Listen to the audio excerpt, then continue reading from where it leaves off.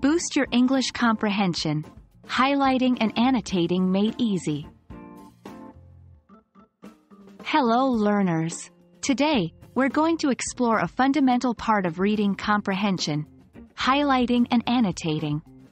It's a practical skill that not only aids you in understanding text, particularly nonfiction, but also helps in effective note-taking and organizing information.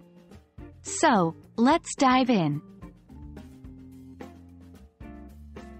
Highlighting is a simple yet powerful technique used to emphasize important parts of a text. It involves using a highlighter, or the highlighting tool in your digital reading platform, to mark key points, terms, or ideas. When used effectively, highlighting makes it easier to spot vital information at a glance and helps you in revising the content later.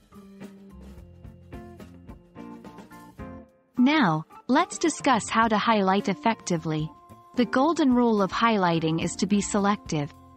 Avoid painting the entire page with highlighter. Instead, focus on key concepts, facts, definitions, or anything that stands out as significant.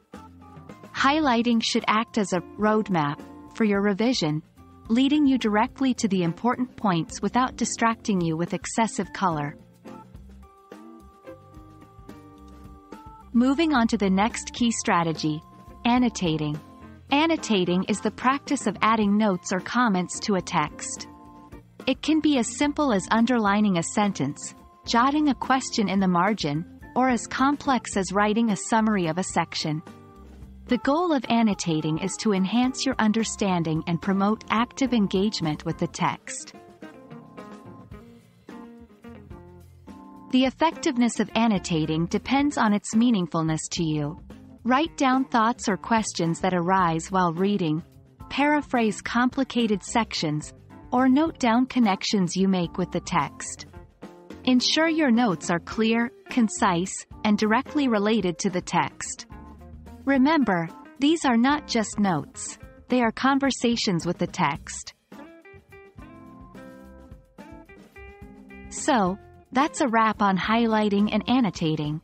Remember, these are not just reading strategies but tools to boost your comprehension and make your learning journey smoother.